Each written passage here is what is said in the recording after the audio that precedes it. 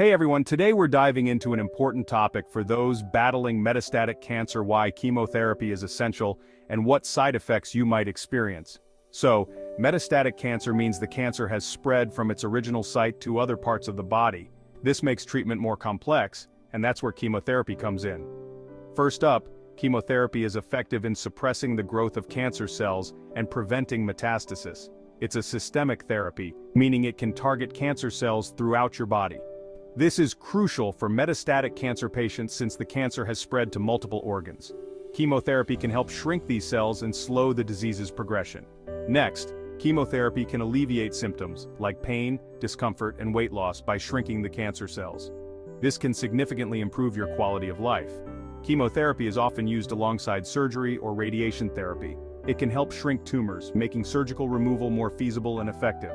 Now, not everyone can receive chemotherapy.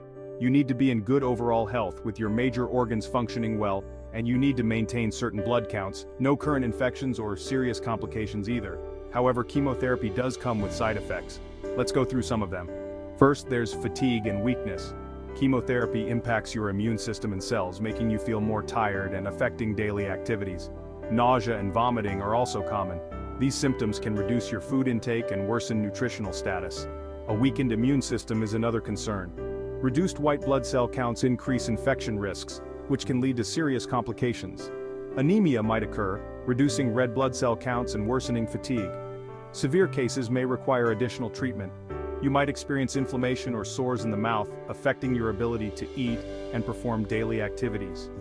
Skin and nail changes like rashes, dryness, and hair loss can add to psychological stress. Lastly, mental and emotional changes such as depression, anxiety, and stress are common during chemotherapy. These side effects can be more severe in patients with reduced physical strength, so proper management and support are crucial. Your medical team will continuously monitor your condition to minimize side effects and provide additional treatment or management as needed.